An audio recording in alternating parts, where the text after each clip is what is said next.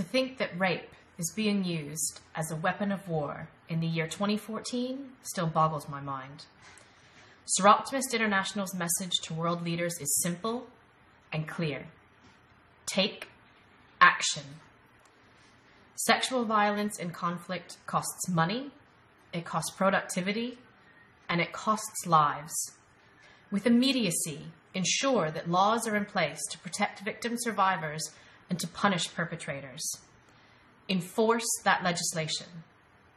But we all must play our part. Soroptimist International invites the world to join us in educating communities, including men and boys, to prevent violence from happening in the first instance.